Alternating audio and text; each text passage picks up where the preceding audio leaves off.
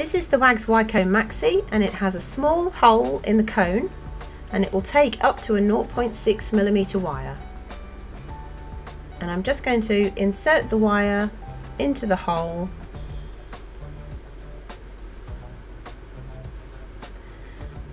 and then curl it around, but I'm leaving a bit of extra at the top just because it helps you to release the wire at the end. And all you do is twist the handle and you'll start to form your coil.